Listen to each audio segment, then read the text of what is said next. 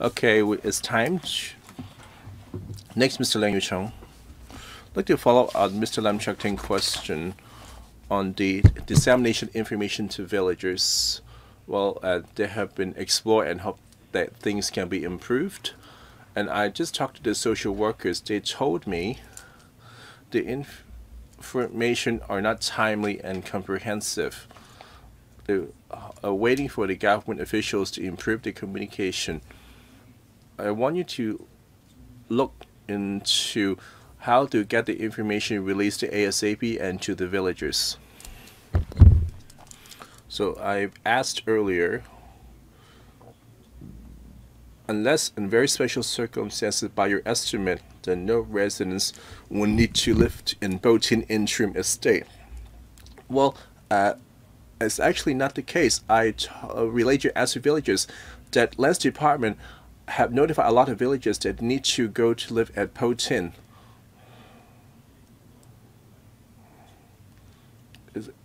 For the Chongyun village households, if not, so well, how do we address this inadequate housing environment? If the household are to be rehoused in temporary shelter or interim estate, there were a few situations. One of them would be the structure they're living in is not a registered squatter. Even though as a small number of cases, and explained to other members, we believe such cases do exist. As far as we know, those affected by Phase 1, there are some of these squatters that are completely illegal structures. And these we need to safeguard our policy. If they're not registered squatter, there would not be special compensation and rehousing arrangements. We don't hope to encourage that different people to build illegal structures. Whether you encourage or not, this is a historical legacy which you cannot discredit. But the squatter division had not stopped them or evict them and tolerate them. That's a historical legacy. So you just can't say they're illegal and toss them out. And then the villagers have told you, and the government is discussing on transitional housing. Wonder they have prioritized 14 nearby plots to build some transitional housing before they can be rehoused. You know, to live somewhere they're not familiar with, and even harder for families. Can we take the transitional housing approach instead of housing them at Pt2 interim housing? For the ineligible household, if they have other needs, would only take a compassionate approach. However, if they insist on build transitional housing Northern District,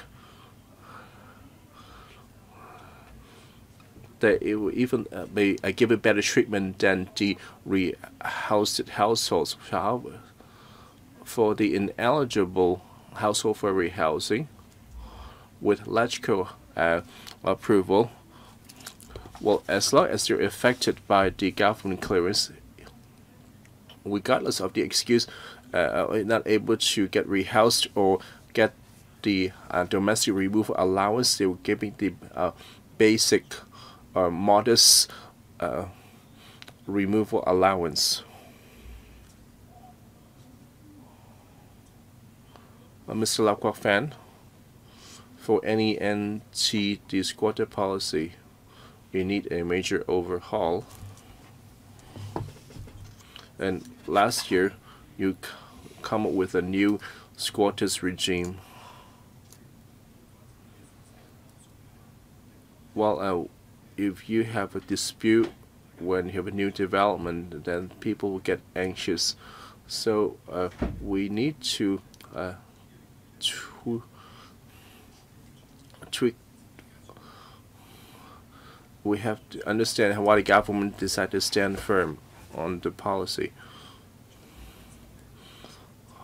for the land resumption and demolition and clearance, while the how the crop disturbances only would be compensation would only be calculated when would actually be calculated. That's not right, because some of them would like to rehouse early. However, they have crops planted in the farm, and some see that they are entitled to the crop compensation, and they stayed on until their very last minute to be rehoused.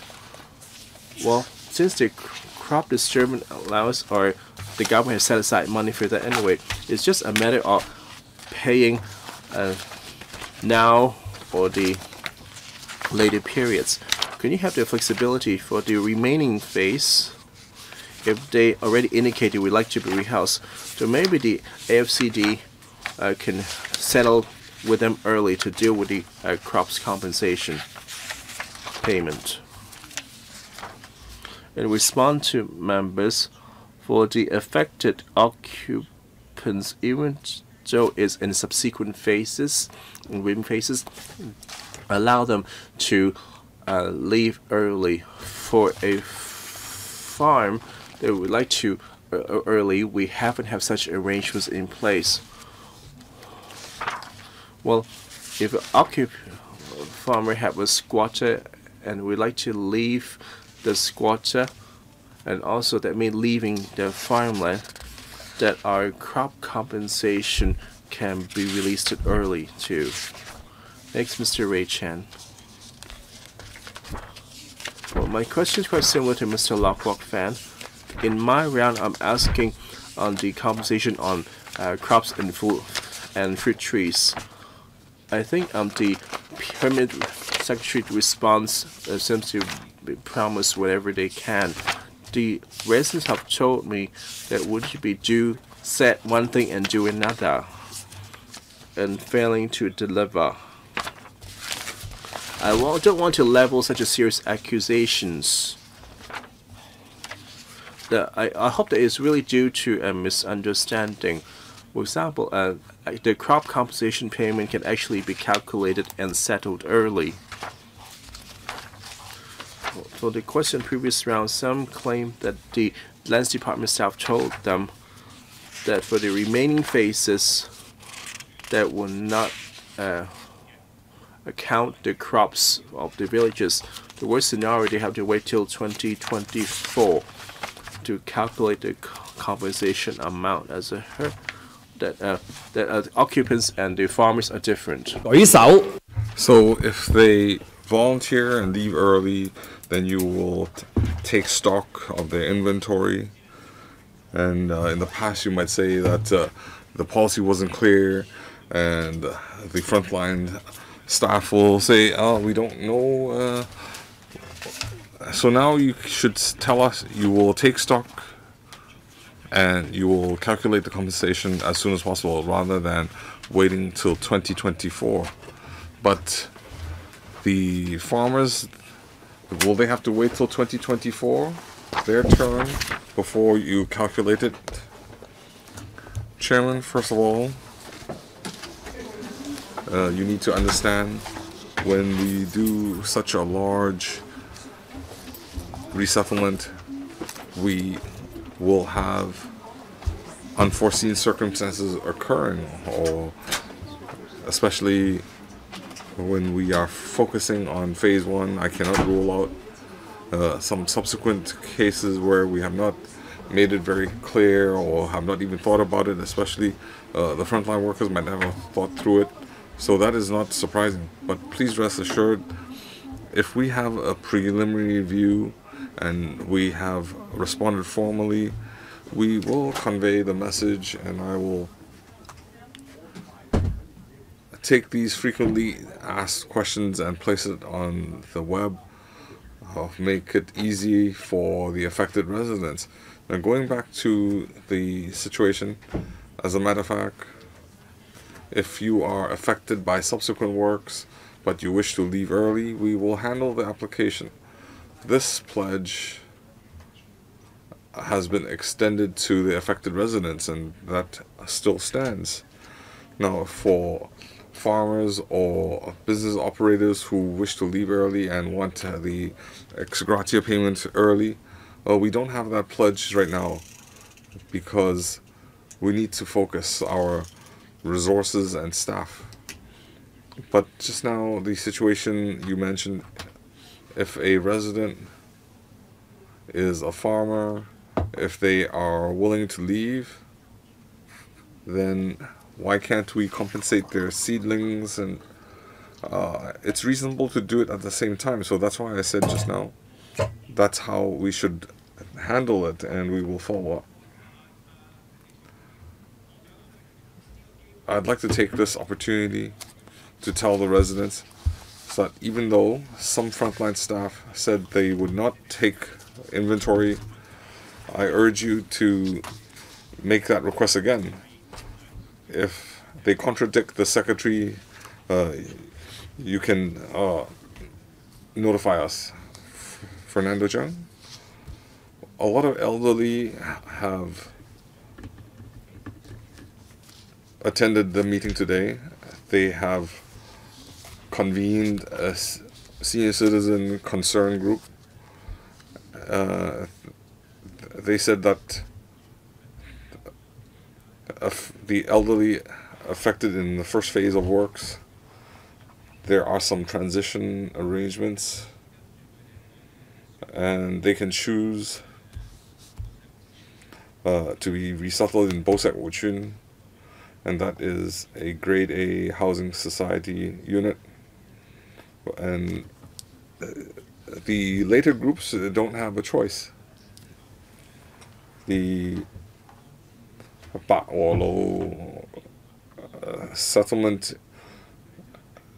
estate is a grade B, and they have to pay grade B rent. So the Batwa Road, the dedicated resettlement estate, could it be all grade A?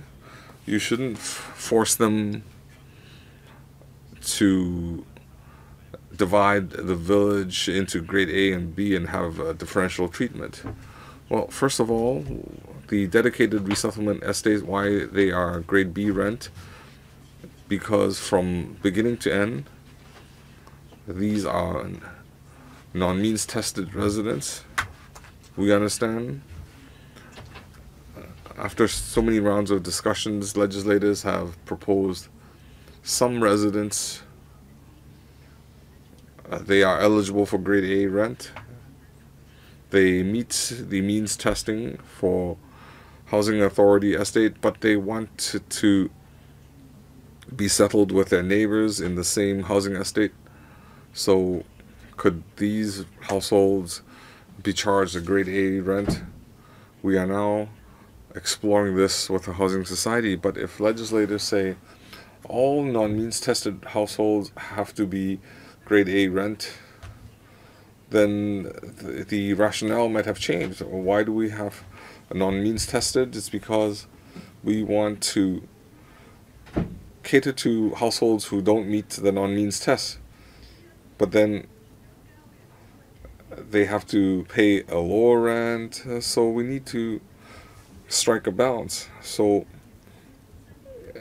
they are eligible, but you want to live with your neighbors, so we feel we have grounds for discussing with Housing Society. Mr. Gary Fan, I'd like DSD to answer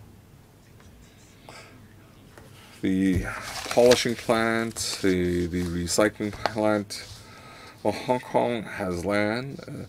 Northern District does use the Dongjiang water as flushing water, and Dongjiang water, after it is disinfected, then it becomes potable water, and that involves public resources. It's you answered we cannot compare it, but we can compare the cost efficiency. So please answer my previous question. DSD? Well, you can look at it this way. The water polishing facility it has to deliver 190,000 liters, and it has to discharge it into Haohaiwan. So whether it can be recycled water, they have to do 3 stages of processing. So after 3 stages of processing, we see an opportunity where the WSD can process it further and convert it into recycled water. So it's different if you take sewage treatment and discharge it and compare that to Dongjiang. It's not reasonable. Have you converted into recycled water? You have to go through 3 processes. It has to comply with EIA.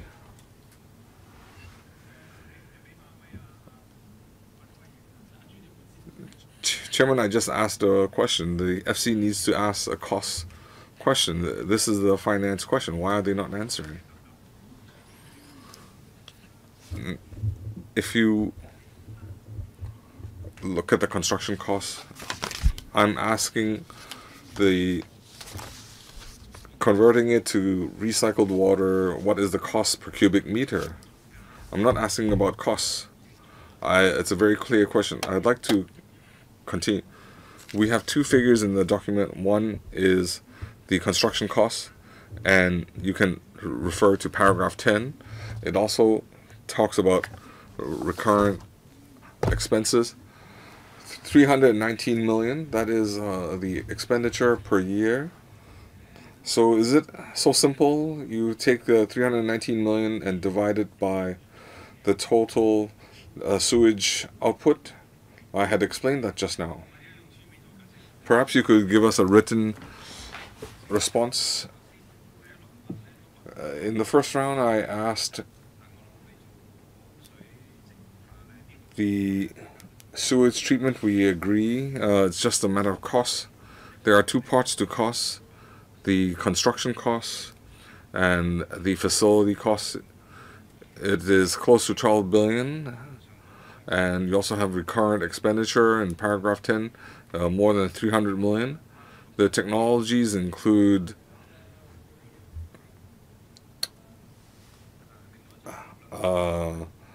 some nanotechnology and another technology. You said that under different circumstances, they will be deployed separately. So could you tell us the osmosis technology, what is the difference in cost? And do you have similar construction costs for comparison, including the water polishing? I didn't hear the comparison. So is this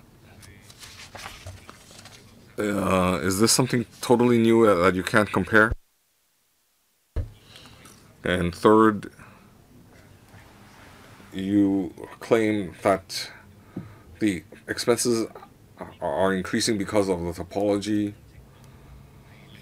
So is it the civil engineering that led to increase in expenditure, or because of the civil engineering? So if we slightly increase the foothold, will it reduce significantly the expenses? And lastly, the Development Bureau has a cost control unit. So what role have they played in this project? Have they brought costs down, or do we only have 1 or 2 contractors who are able to take the job, and the cost control unit is effectively meaningless? Well, regarding land use, the existing water treatment facility takes up 9.4 hectares, and every day it handles 13,000 cubic meters. And we're now increasing the population to 600,000, And every day we need to deal with 190,000 cubic meters. So, and we are only requiring an extra 2.5 hectares. You can imagine that it is very complex. That you can imagine if on the existing site we get an extra 9.4 hectares and build a new facility before we demolish the old facility. This is cheaper, but you need to understand, if in the whole NDA our land is very scarce, so we want to use it for housing, we cannot find an extra 9.4 or 10 plus hectares to build a sewage treatment facility. This goes against our original intention for housing, and we would need to resume more land. You need to take note, we don't need to resume land. It won't affect the residents. And because of such land constraints, we need to use two technologies. The first technology, the bioosmosis, is more expensive, but it uses less land. It is more efficient. So we're trying to strike a balance. Some of the treatment will use a bioosmosis method. The second part will need more land. It is a lower technology, so it's also cheaper. So we have tried to strike a balance, and you can rest assured that this has been vetted by the cost control unit.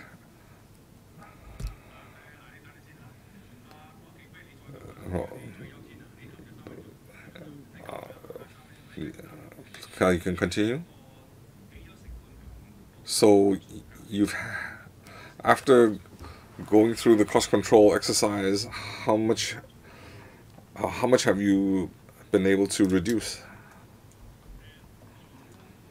I don't have the information on hand, but looking at the first and second estimate, overall speaking, I want to say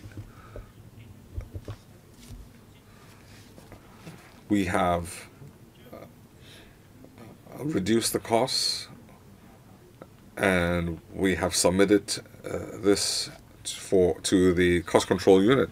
I want to know how much you were able to save after going through the cost control unit. Which part were you able to save, and what's the savings percentage? I don't have the actual figures. I don't want to give you an inaccurate answer. You should provide a written response. We don't mind the government deploying different methods to control costs, but you shouldn't just give us a blanket statement. Now, you have an osmosis technology and a moving platform technology. So the qualified contractors who can submit a tender, how many are there? There might only be one contractor, then there's no bargaining power, right? Well, there won't be just one or two contractors who can do the job, because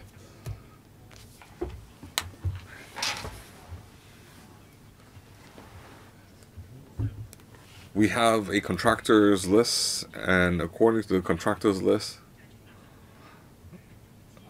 the eligible contractor, how many eligible contractors do you have in your list? There are 12 in the list. So they had successfully bid for projects in Hong Kong. They had gone through a vetting process. They had been admitted into the eligible contractors list. Then you need to submit the cost savings achieved by the cost control unit. And another area you have not answered is past records for similar projects. Do you have no records at all? Chairman, I said just now the Sek Wu Hui sewage treatment facility is the first large facility where they are using a 3-step process. We don't have a project of a similar scale for comparison. Well, we've had 8.5 hours of discussion and 40 members asking 115 times. I think it's time's almost up. If anybody else wishes to speak, I'll have to draw the line after that. Chu Hoi Dick, Corinna Zhang, Gary Fans, Han Jixun, Kok Ga-Kei, and Jeremy Tam. I'll give you 2 minutes. You only have 1 minute left.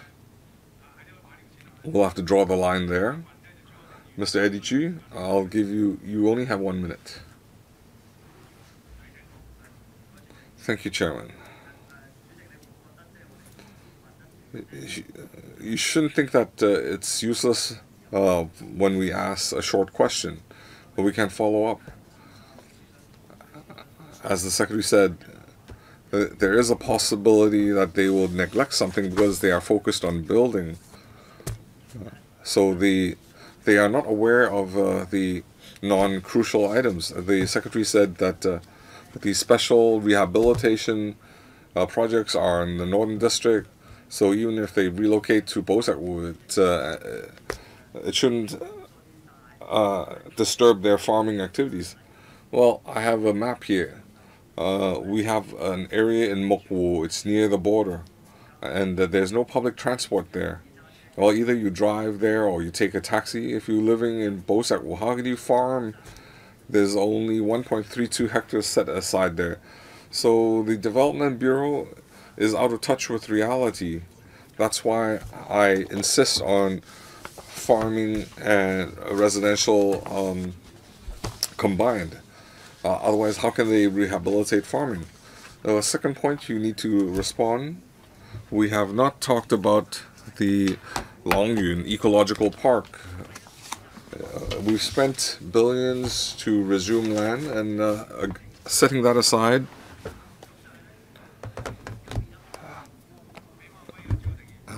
please, in Longyun Ecological Park, we have dozens of households. They are growing rice, and they have a management agreement with the Conservancy Agency. So maintaining their farming and housing needs with the NGO is the best method. But now the government has resumed the land and has driven them away. And in the Longyun Park, the southwest, you are building temporary housing. So the question is, the principle should be you should not disturb people when possible. They have lived there for decades. So for that Long Valley Nature Park, nobody has talked about it. There are households living there and they are farming there. So can you allow them to continue living there? You don't demolish their houses and then build container housing for them, and they only have 150 square feet to live in. Well, for Long Valley, why is it turned into a nature park? Because it is a very important wetland. Because we are carrying out constructions nearby and they will be affected. So other than compensating the affected wetland, we also want to enhance the value of the wetland. So AFCD will be managing the area. As for the detailed arrangements, now for the farmers there, they do not need to leave. They have the priority to remain in the wetland park. Well, they don't have a house. They can live there. Don't mislead the public. You demolish their houses. I'm not misleading. Well, to be frank, we don't have a policy to allow people to live where they farm. Now, if the wetland value has to be enhanced, if you live inside, if there are households there, it's not appropriate. So there is a reason behind that. Dr. K.K. Kwok.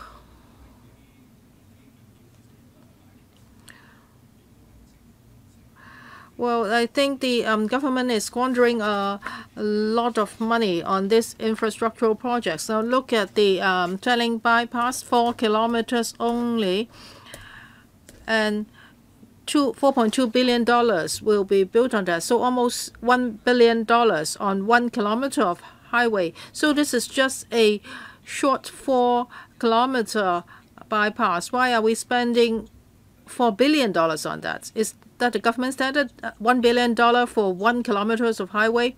CEDD.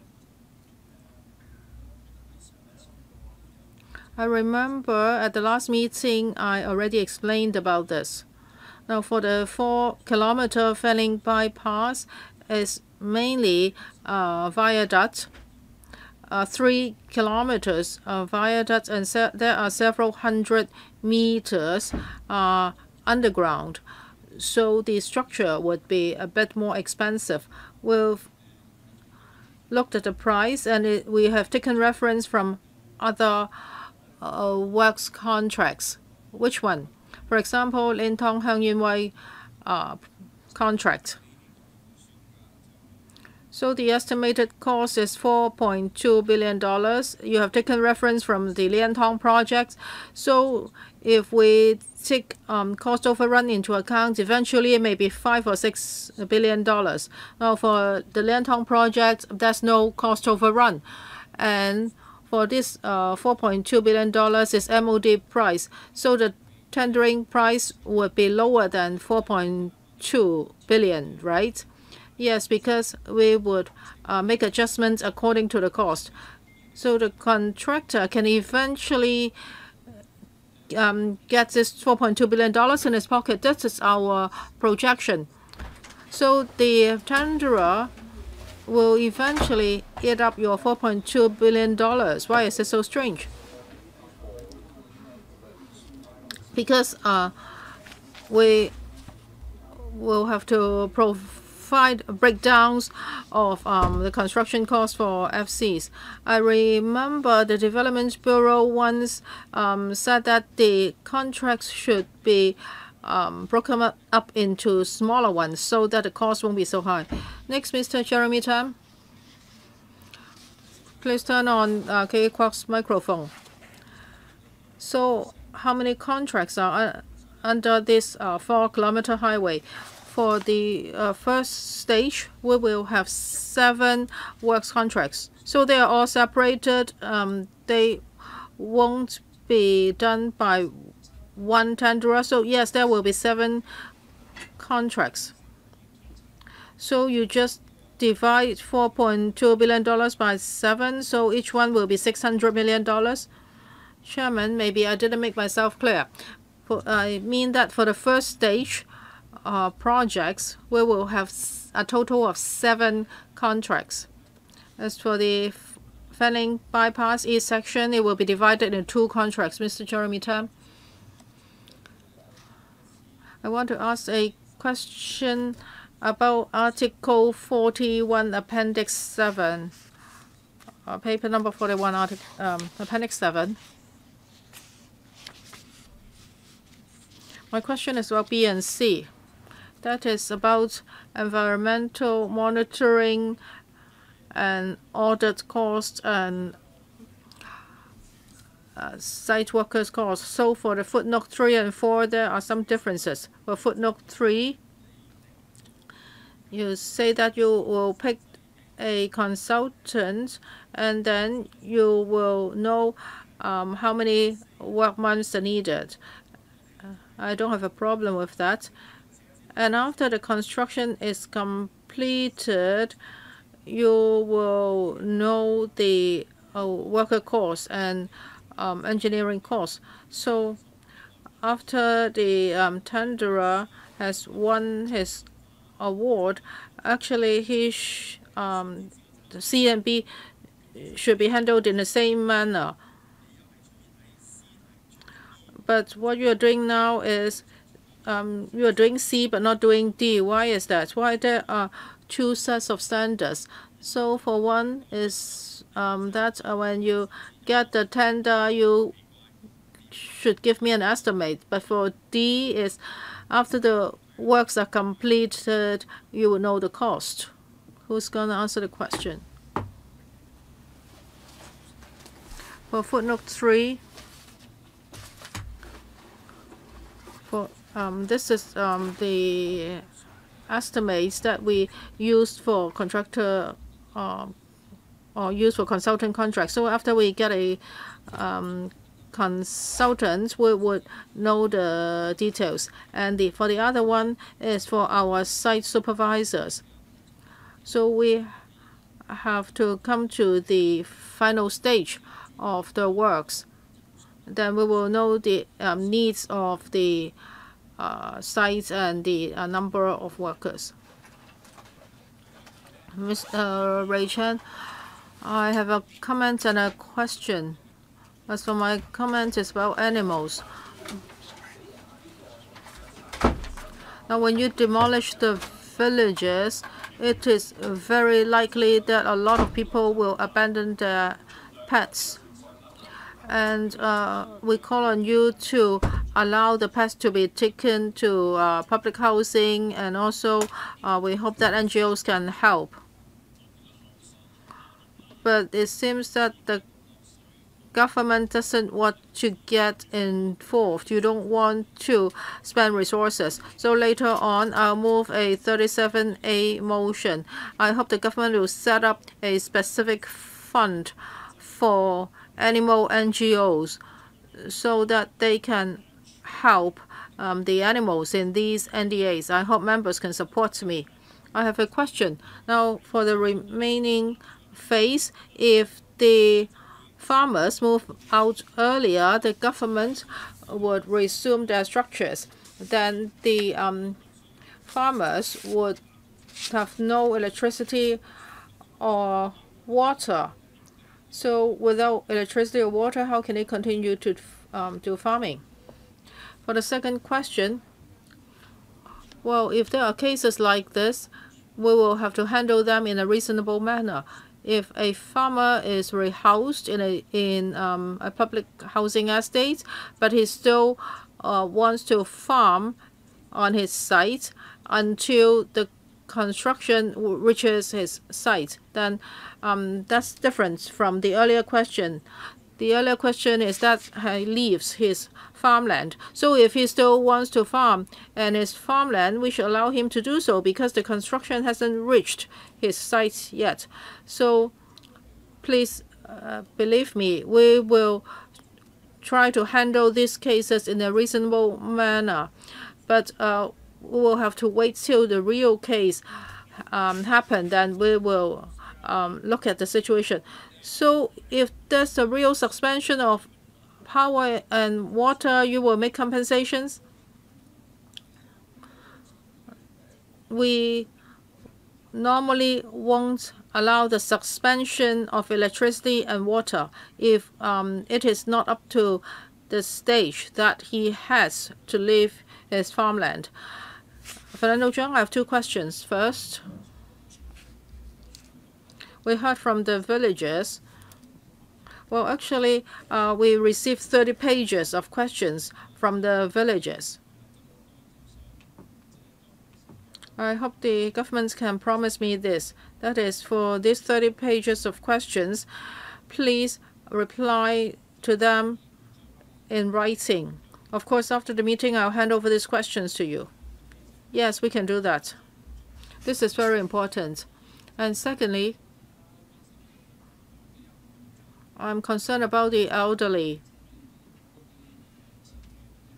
No matter whether it's the first stage or the remaining phase, or those elderly people living at Joe's Corner Garden Retirement Home, is there an office which they can call about future arrangements? Do you have a telephone number where they can ask questions? Do you have a hotline? P.S. Well, the Lands Department has such a telephone number. We will publicize the number so that the elderly would know. But we also encourage the elderly to liaise with the social workers. When the social workers get questions from them, they will talk to us. But of course, we can adopt a two-pronged approach. So for the elderly adults corner garden, I don't think they have a lot of connections with the lands department. Can the social welfare department also provide such a service? That is, there should be a dedicated telephone number. If they have any questions concerning the future arrangements or how they should move to another retirement home, etc., there should be a point where they can contact. Yes, we will talk to the SWD. I think SWD will be willing to do that. Gary Fan? Chairman, I have several questions about reclaimed water.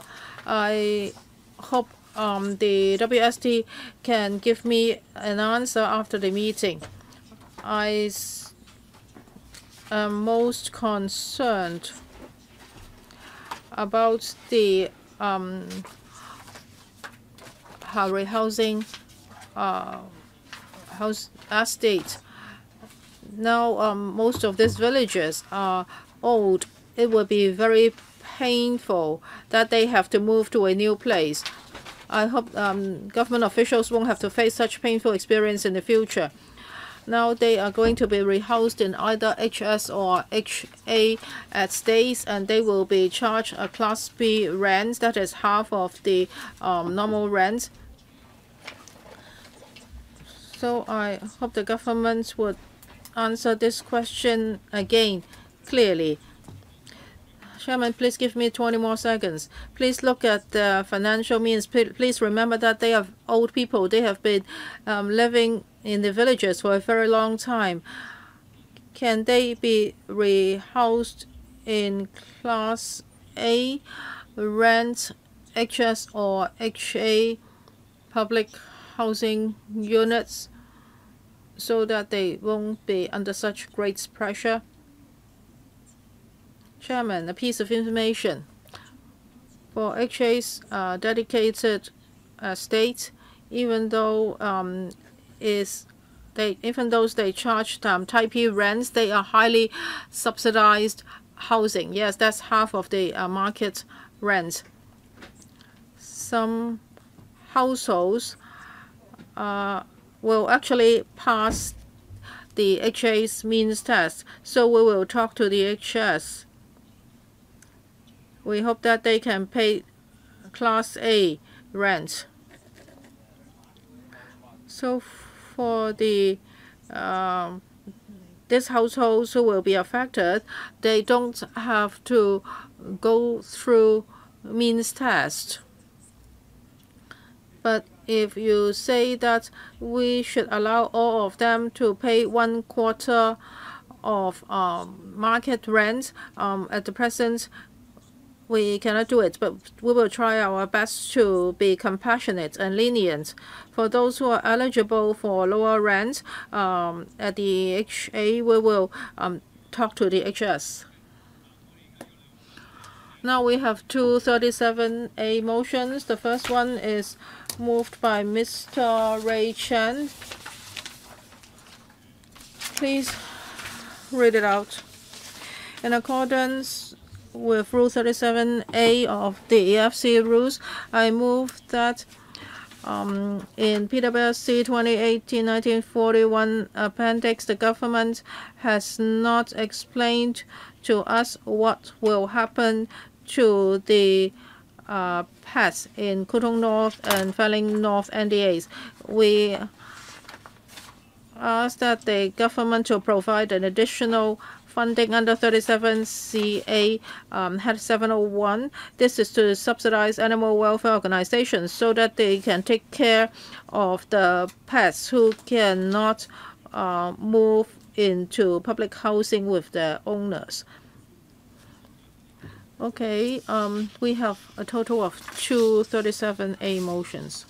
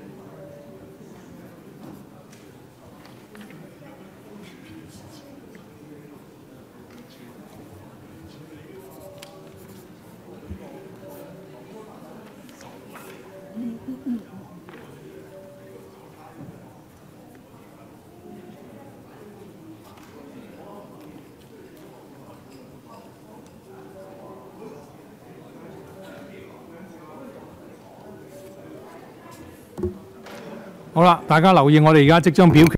Okay, we're now whether to deal with the 37A motion.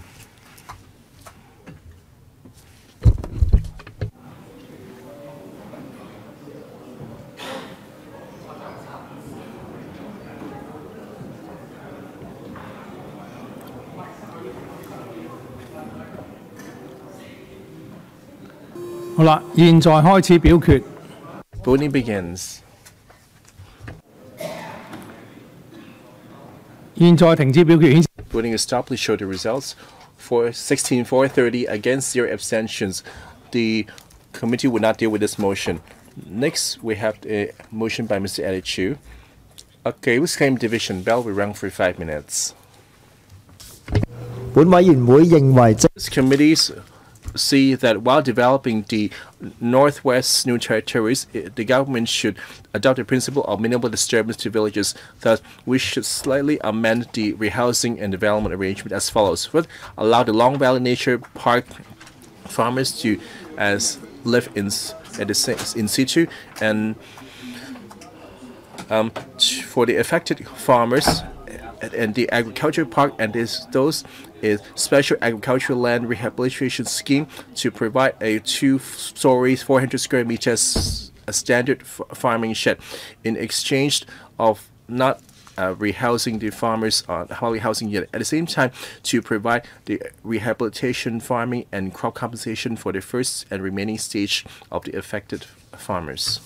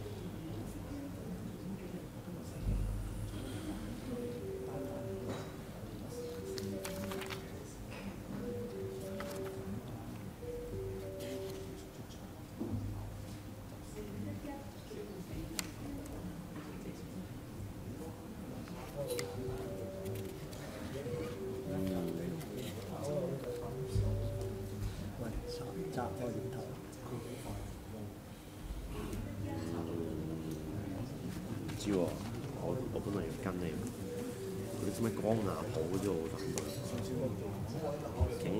你知我手勁啊嘛，我手勁啊嘛。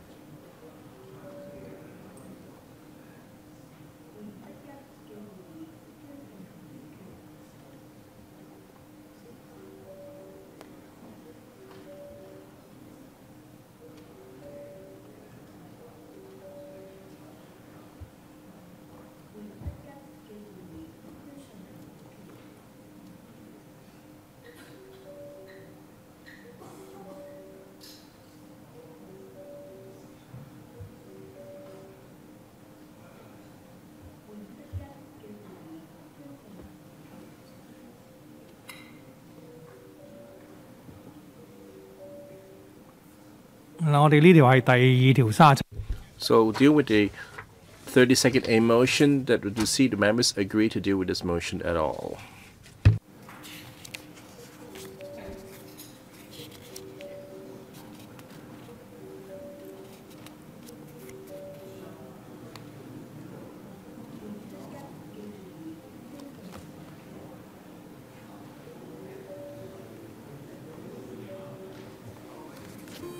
好啦，現在開始表決。Voting begins.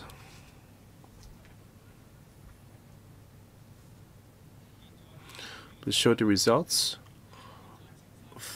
17 for, 31 against, 0 abstentions. So the committee will not deal with this motion. Without further questions, we now put FCR 2019-23 to a vote. For those who agree, please put your hand. Okay, someone claiming division. The bell will ring for 5 minutes.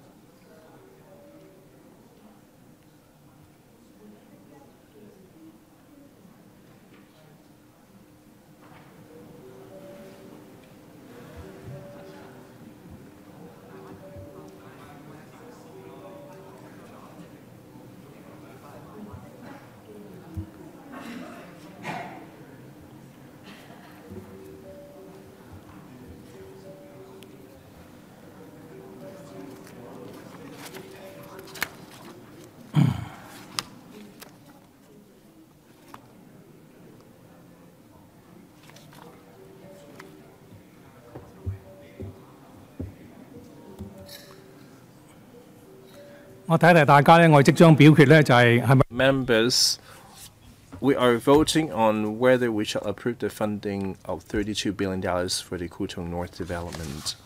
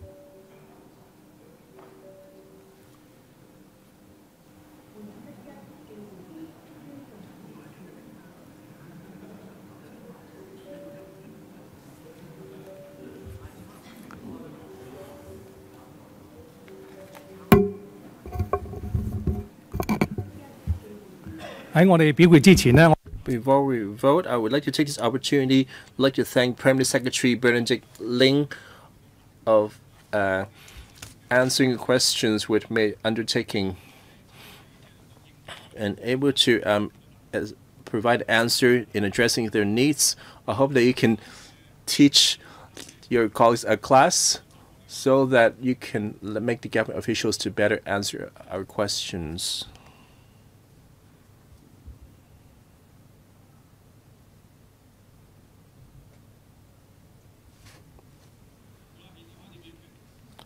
Voting begins. Voting stop. Please show the result. 35 for, 12 against, 0 abstentions.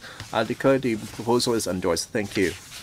Next item, FCR 18-1988. The item invites members to approve with effect on 1st of January 2020 the proposed enhancement on the remuneration package for members of District Council. A new commitment of $61,758,000 under Subhead General Non-Recurrent for reimbursing for setting and wider expenses for District Council members of the 2022-2023 term.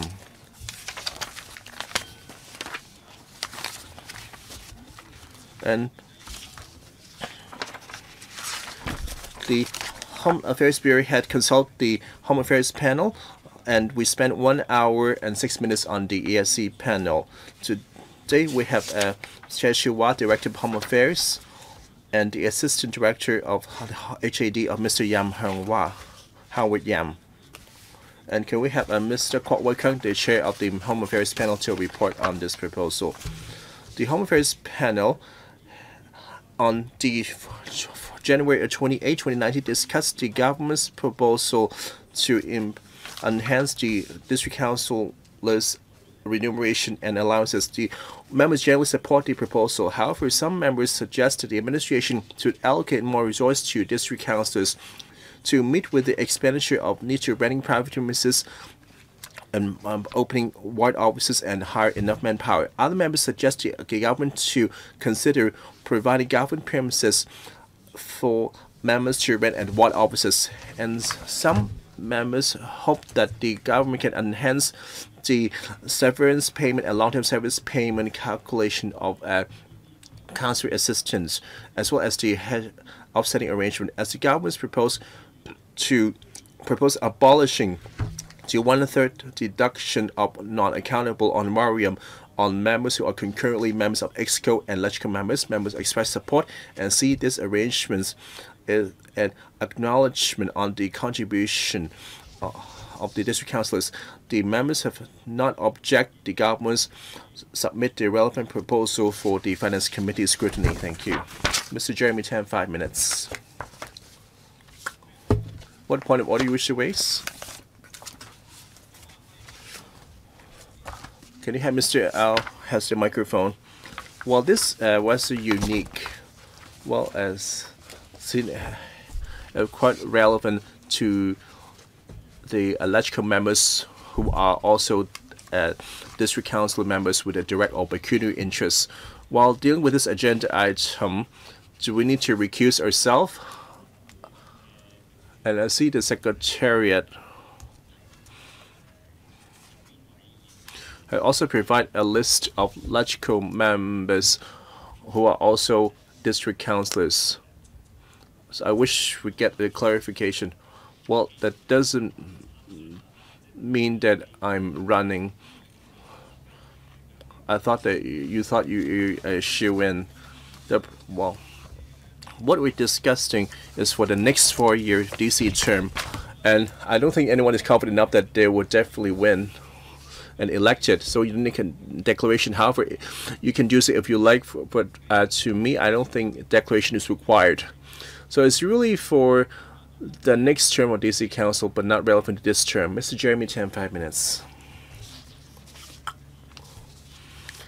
And page 8 in paragraph 20.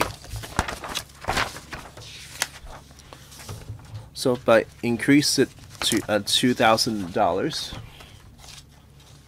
and for transfer allowance and also for personal study ratios, you don't have to provide accountable or provide in receipts.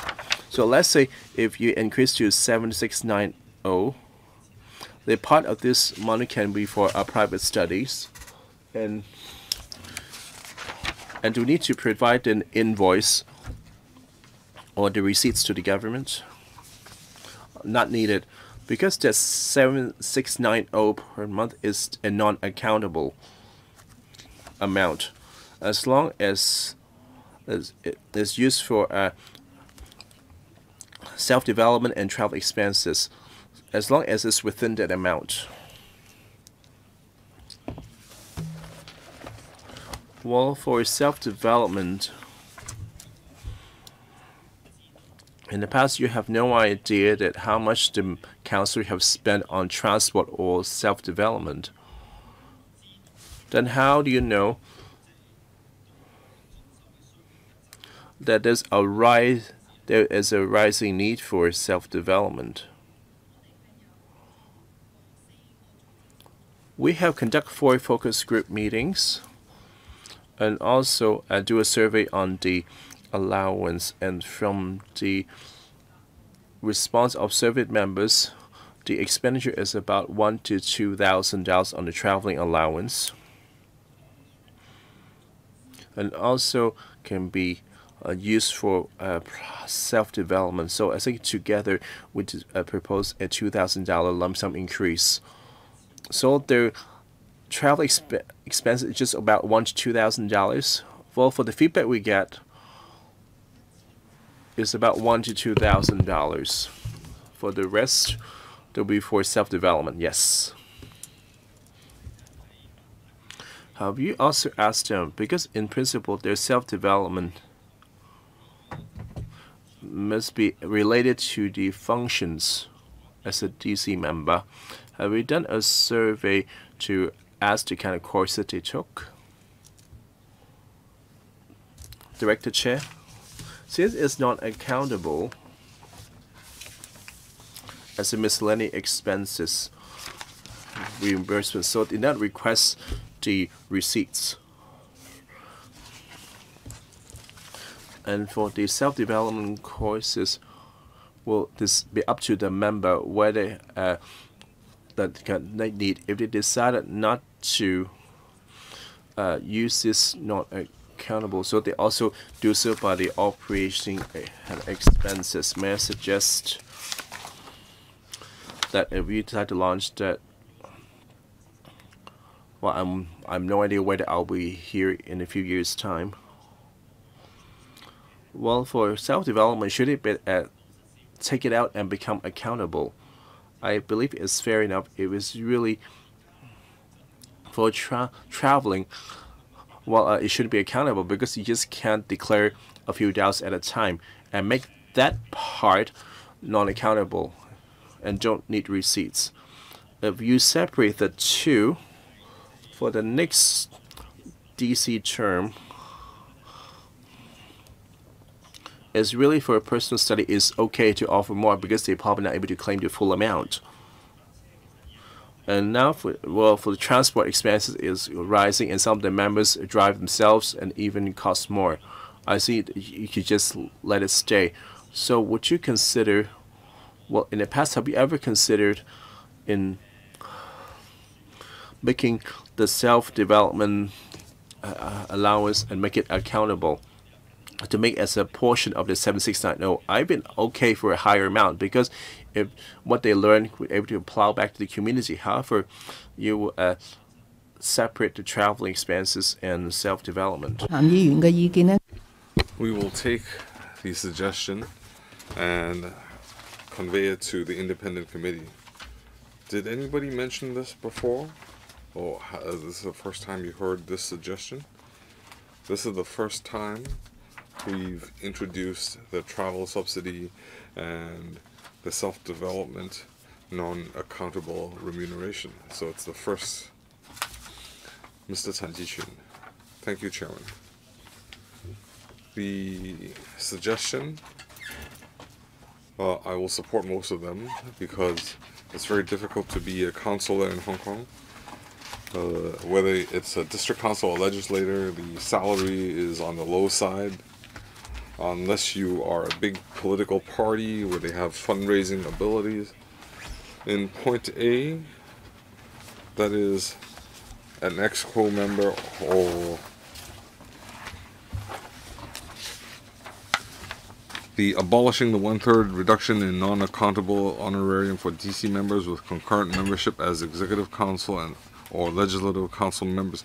Now, even though it's a future arrangement, but in my camp we have three members who serve on 3 different bodies. So these double membership colleagues, their situation is not ideal. It could be a structural problem. For example, LegCo meetings on Wednesday, Thursday, it might run into the afternoon, and some district council meetings are also on Thursday. So if you go to a district council meeting, you cannot vote on important matters. For example, the budget would require 3-4 weeks, and if you want to sit in LegCo, then you can't go to the district council meetings. Now, I've done some statistics, and I'm not going to talk about individuals. I'm not going to talk about in Kuntao. We have a member in the first 9 months. His attendance for council meetings was 75%. He participated in 4 panels, and 3 attendance were less than 50%. In FC and 4 meetings, he only attended once. The explanation was that they coincide with the Thursday LegCo extended meeting. So there's nothing much you can review or balance. The 1/3 reduction, that is the mechanism. It's overlapping. But in the future, in the next term, this mechanism won't be in place. The attendance, is it the only measuring stick? Well, you can also let the public decide. You can attend once out of 3 months in LegCo, and that would have fulfilled the basic requirement. I'm not familiar with district council. They might have check-in, check-out times, but those are only records. It's in some committees, they might require you to leave if your attendance is not up to par.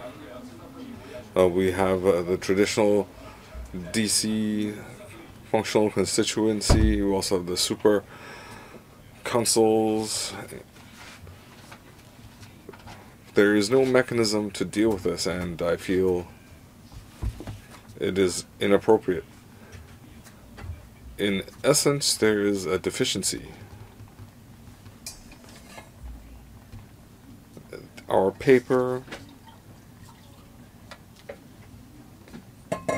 we mention dual membership, and the public may have high expectations. And there's also a saying that if you reduce their non-accountable honorarium, it is diminishing their contribution to the district council.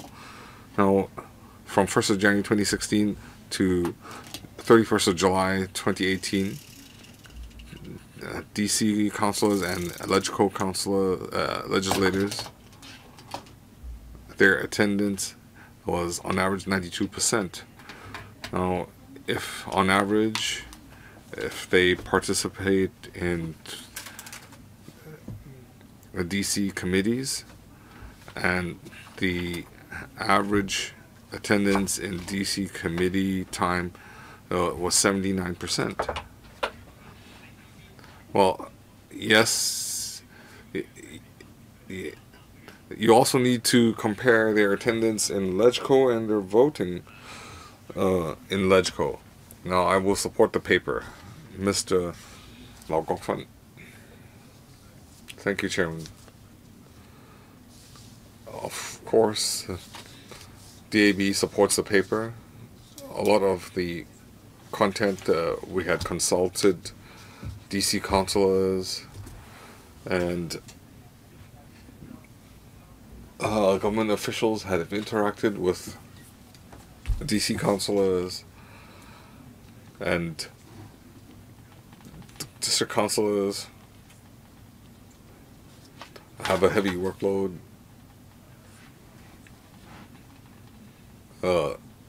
District councilors are the first people residents approach. They have heavy financial burden and work burden. Mr. Tan Ji-chun said some councilors are paying out of their own pocket to do this job. If they employ another assistant, they are actually subsidizing this out of their own pocket. If Hong Kong wants a stable and a quality platform to encourage people to join political work, then reasonable remuneration should be paramount, whether it is salary or travel subsidy. I'm not saying this is the best, but it should be a step forward. It's unfortunate that rents are very high in Hong Kong. Of course, if you rent government premises, the burden would be lighter, but in the private sector, the accountable reimbursement is 40,000, but if you include the assistant salary of 13,000 to 15,000, that will use up almost the whole remuneration. And we constantly hear councillors saying they cannot retain staff. In a year's time, the assistants will have learnt the ropes and leave for greener pastures. So would you have a better mechanism to deal with this? For example, I mentioned there's a average figure for a rental unit, and if you rent from the private sector, there should be some subsidies to make up for the shortfall. Well, we've heard of rental subsidy, and on the last two occasions we've considered that.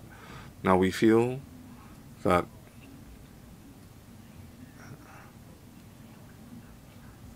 allowing more flexibility to use the money in the operating fund We have 281 councillors who are renting from the private market, and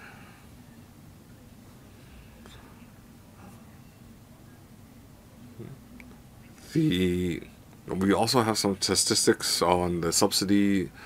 The 181 private offices, on average, the rent is $10,000. Now, each district is different. The office rent is different in the different districts. The councillors have different needs. How they use the operating fund on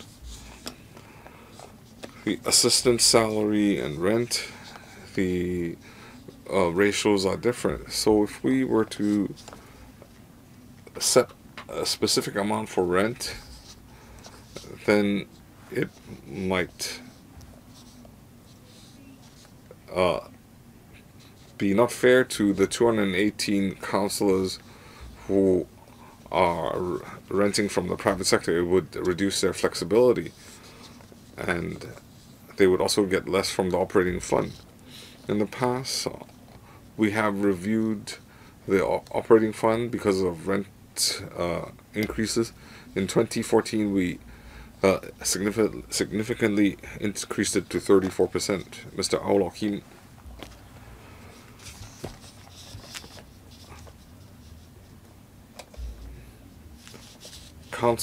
DC councillors and LegCo legislators, it's a difficult job. Now, if you ask me, I find it hard to vote on this agenda, on this item. It feels like there is some direct or indirect pecuniary interest, but I do have a few questions. First of all, in 2013, the government conducted a review on remuneration and subsidy, but it wasn't comprehensive. There was only incremental increases, but there was no overall plan. Just now, some colleagues said they cannot rent premises.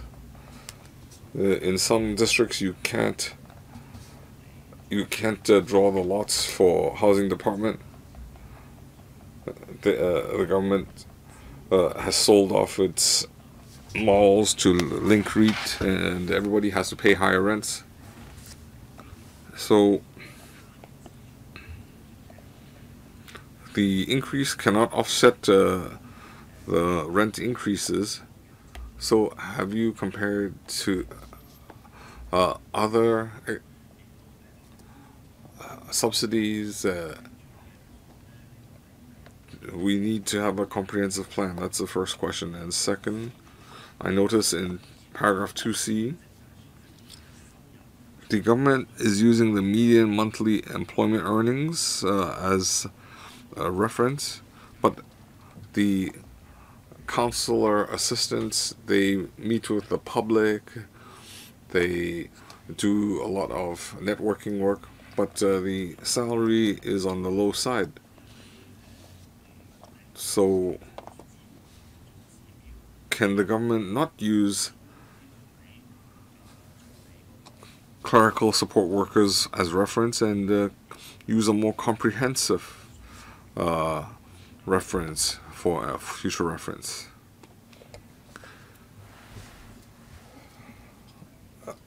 First of all, the district councillor work, it's very hard to make a comparison. Now, councillor assistants, the work is very unique, but after making reference to many indices and according to the non-accountable expenditure, it seems like it matches the median monthly earnings of clerical support workers. And this is just one indicator we refer to. We also look at operating expenses such as rent and past claims they've made. Now we can say that we have not looked beyond Hong Kong because the community work is very unique, and Hong Kong is different from other jurisdictions. In Hong Kong, only 54% of counselors are full-time. Now, and this is different from full-time counselors in other jurisdictions. Just now, Mr. Au mentioned difficulties in identifying premises. Now, the majority of counselors, according to our records, are using private premises, or they have offices in housing estates. Only a very small portion of counselors don't have offices. And some district counselors also decide not to have an office. They use the internet to communicate, or they rely on the telephone. I just want to add, I believe a lot of counselors are juggling resources, and because rent is so expensive, they cannot afford an assistant. So my point is it really the case we cannot make reference to other jurisdictions? Of course, their counselors' workload might not be exactly the same, but there should be some reference value. I keep telling the media that our counselors get $30,000 a month, but some neighboring countries' pay is almost double. Ms. Helena Wong. In 2A, it refers to concurrent membership as Executive Council and Legislative Council members, non-accountable honorarium. In the past, they were able to get a 1/3 reduction, and now it's being abolished. What is the reason? What is the reasoning for that? Are you trying to encourage concurrent membership? Are you encouraging people to even have triple membership? In paragraph 8, 9, 10, we've explained that as a concurrent member, it does not obstruct them or does not reduce their commitment. In fact, the public have higher expectations. If you were to abolish the honorarium, it would diminish their contribution. So this is our consideration. So we've taken their requests and opinion and submitted it to an independent committee, and we feel that we should not reduce their 1/3 of their honorarium. Just now the government said district councilors, full-time district councilors are only 54%. The majority, we have a substantial amount of part-time councilors. I've heard, why can't they work full-time? Because the salary is not enough to feed a family. That's why they need to work part-time. So I want to ask the government, does the government have a plan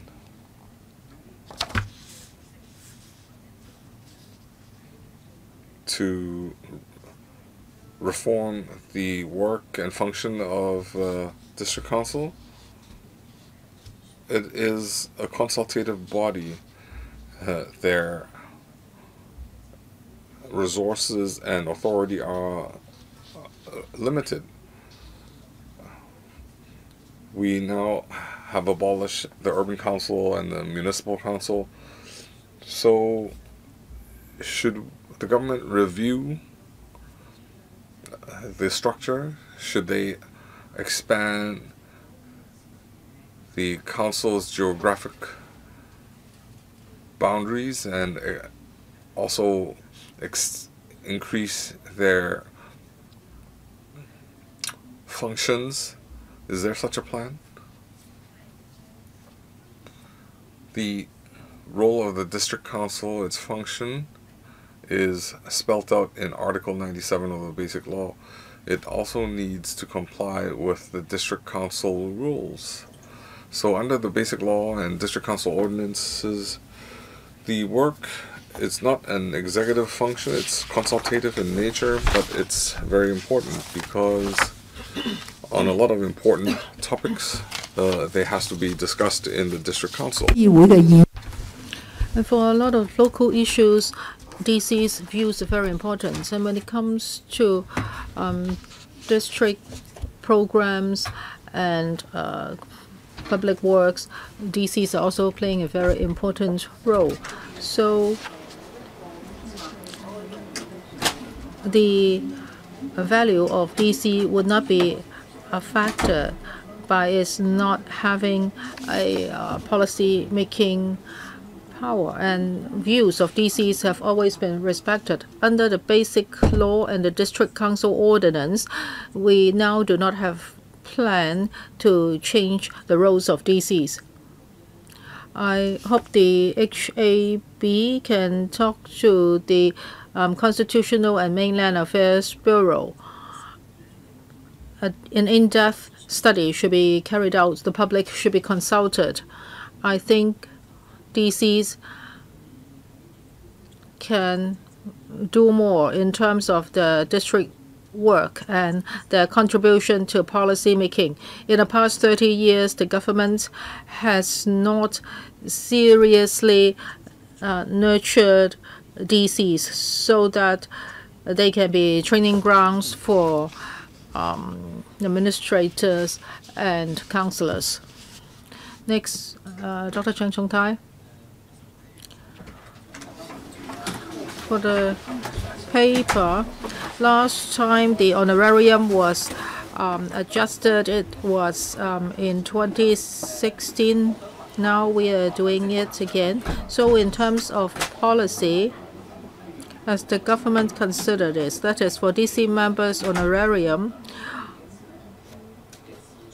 and the subsidies for the award officers, can there be a mechanism to adjust these on a yearly basis, or you are just doing it every 3 years? In 2014, there were some controversies. At that time, the CE was C.Y. Leung, and he allocated an amount of money for DCs. And there were criticisms saying that he actually was trying to, it was a political buyout.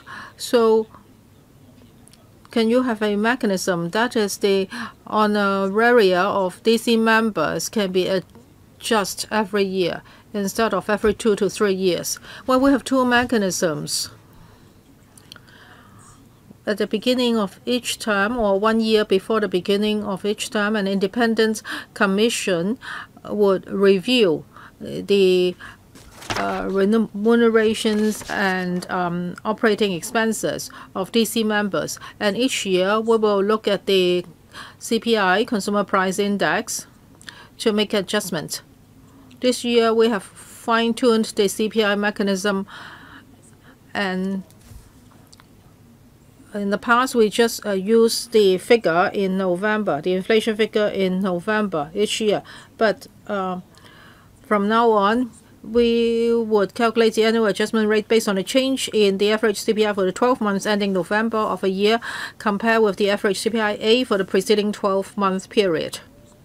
So the independent commission has fine-tuned this, and so there are two adjustment mechanisms. So this is about 12A and B.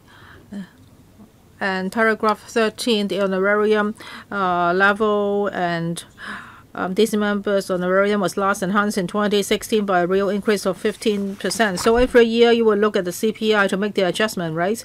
Some DC members says that now they have to wait for the independent commission's review, and we are following up on the review here. So they're asking this question. That is, can it not be done every 3 years? For the independent commission, each year before a term, they will conduct a review. The reason is that they hope that the remuneration package can attract people from different walks of life. If they want to serve the people, then they would have a clear understanding of what remuneration package they will have in the coming term if they have decided to become BC members and serve the communities. So every time before the beginning of a new term, we want to give a clear picture for the prospects. So that's why the review is done every 4 years. And as I said just now, well, DC members now have their remuneration packages, and this is paid by public money. But DC members are not employees of the government. So it's not like we can increase their wages every year. So if we look at it from this perspective, and actually the focus is about DC members' ward offices. So in terms of remuneration, there has been an established mechanism. Then for the ward office, I think there should be an independent mechanism. And now you have an independent commission and is responsible for reviewing the remuneration packages. So can you take out the office part so that the commission won't be looking at everything, including the expenditure on ward offices? Well, the independent commission would look at the remuneration package and operating expenses. But for rents, it won't rise every 4 years. You have to look at the market on a yearly basis. Well, if for wages you cannot adjust it this way, then you should at least look at the rents, because their rental level may increase every year. It's very difficult for them. So can you take out the rental parts and review the rents level every year? For operating expenses, we take reference from the CPIA. I understand Dr. Cheng's comments. You are saying that CPIA's increase rates may not be the same as the rental increase rates. The independent commission has discussed this. So at the last review, we saw the differences. So in 2014, the operating fund was increased by 34%. The commission has looked at all the data.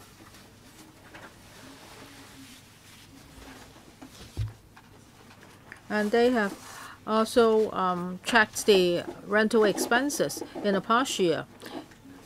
Well, in terms of the operating expenses, we do not have a specific fund for rents. Do all the DC members spend the operating expenses on rents? That's not necessarily so. So if we cut out the rental parts, it will reduce flexibility for DC members. Mr. Hawkeming, I've been following up on this for many years because I was the chairman of councillors' assistants.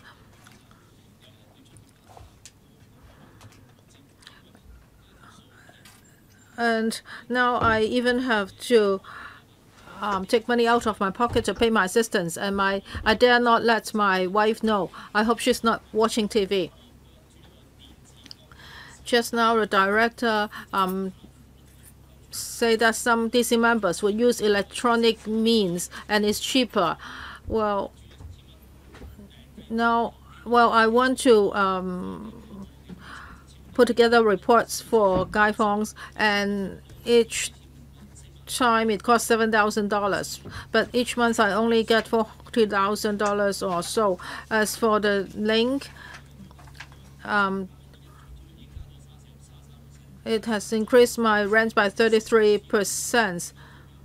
So originally, I pay rent of $6,000. Now it's $9,000. So it's 33%. So I hope that the rental parts can really be carved out. It's very difficult for us to talk to the Independence Commission. I cannot find those members, and they cannot meet with DC members all the time. So can you really consider separating the rents? I really envy Mr. Luk Chung-hong because his rent is just half of mine because he's renting at a public housing estate. So I'm renting from the link is more expensive. If you are renting from a private building, I'm sure it will the rent will even be higher. So I do not mind that it is accountable.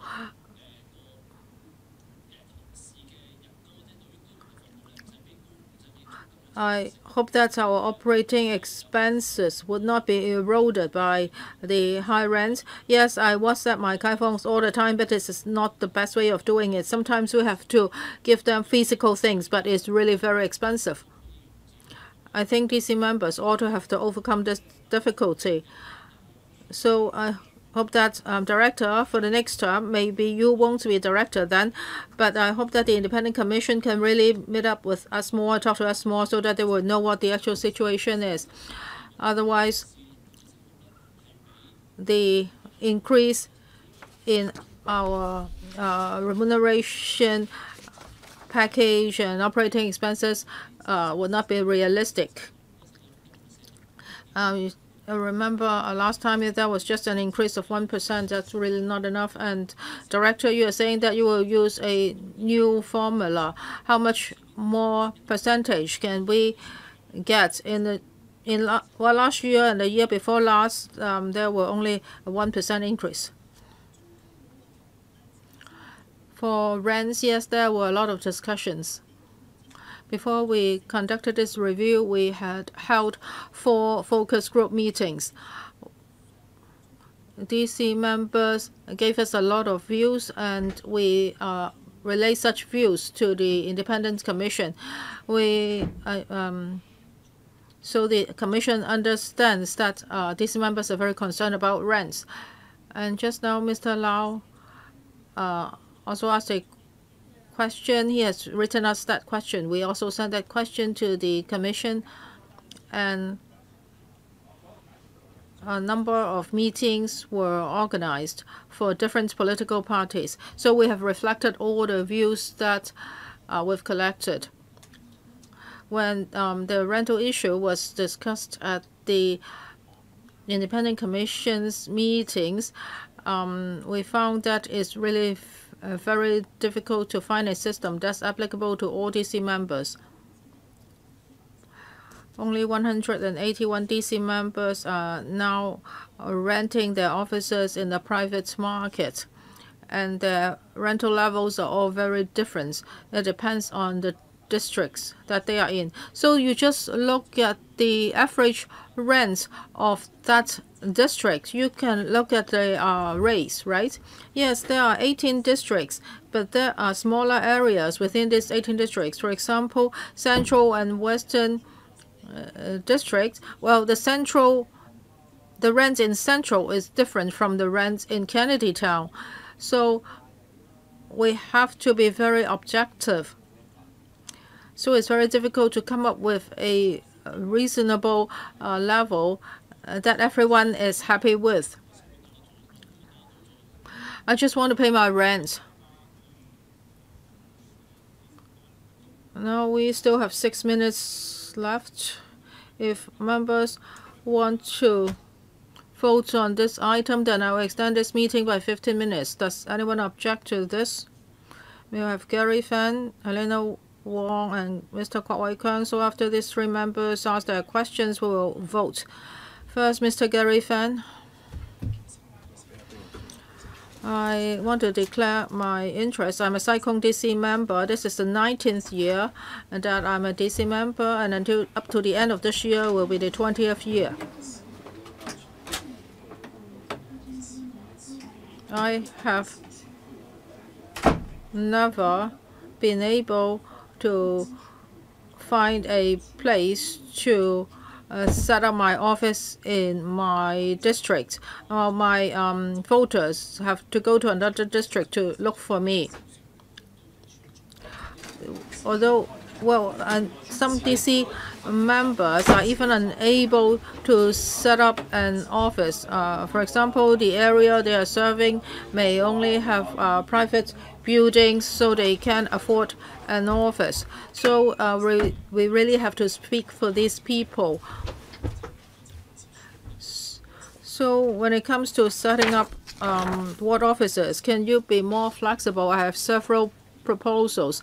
Yes, we've been talking a lot about rents, but some problems cannot be resolved in private residential building areas, and where areas there are a lot of shopping malls. It's really very expensive to rent an office. So for DC members of these areas, if you can give them more subsidies, then they may be able to rent a small office. You won't believe how small our office can be. Maybe you can just put two desks there.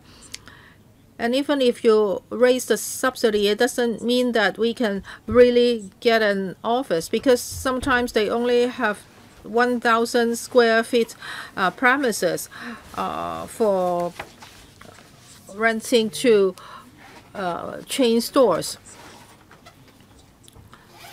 I hope the government can also talk to the housing society. But it's quite rare that they rent out their premises to DC members as ward officers. So can the government try to help us with this? The DC members are just trying to discharge their duties. This is accountable. They are not making any profits. You would say that by doing so, it may reduce the flexibility. It's nothing about flexibility. They don't even have a ward office. So what do we spend our money on?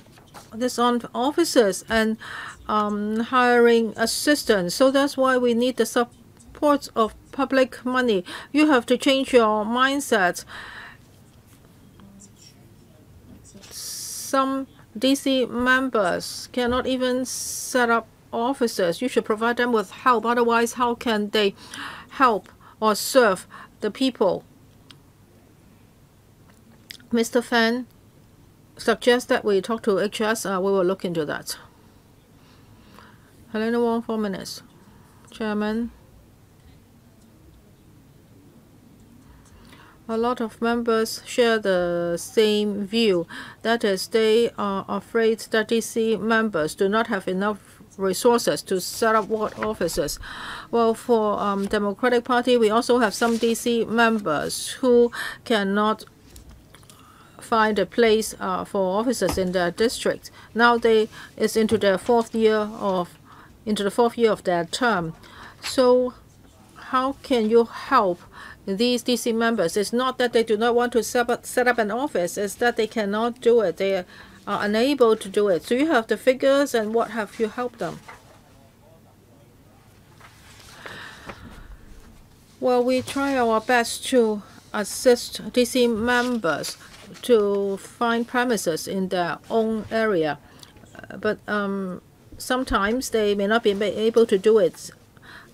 Well, we have 60 DC members who cannot set up the their offices within their own area. We will provide assistance to some of them. For example, we'll talk to Housing Society. Well, he may not be your own DC member, but can you try to help? Well, some DC members are still incapable of setting up an office, and we are still trying to help them. But sometimes it's very difficult. Maybe it's because of the rent. So we will have to allow the DC member to decide for themselves. Now, in Lai Chi Kok, there are a lot of new residential buildings, but the shopping malls do not want to let out their premises to DC members. But these are all private residential buildings, so it's very difficult for the DC members to set up their offices there. Propose setting up container boxes below flyovers as what offices, and we will liaise with the lands and the transport department. Well, we liaise with all the departments green lighted, and then the HAD just put and there's a clock there. I got some for establishment camp former members have also pulled tricks on us, so that we keep on consulting the residents, and it's going nowhere. It have no impact to transport and so forth, no congestion. So why wouldn't you allow the containers to be placed in the constituencies, in the ward offices? Well, other than providing a bit more money, you can't address the problem with ward offices. Would you do some facilitation for the container ward offices so that the new DC term members can have this problem sorted? I don't comment specific cases. For the container ward offices, as said by Dr. Wang, we have conducted 2 rounds of public consultations. There is a very vocal opposition. So it's not a matter of us allowing or not. Well, it's in a public space taken as a ward offices, so we have to go through the consultation process. So who carried out by the consultation?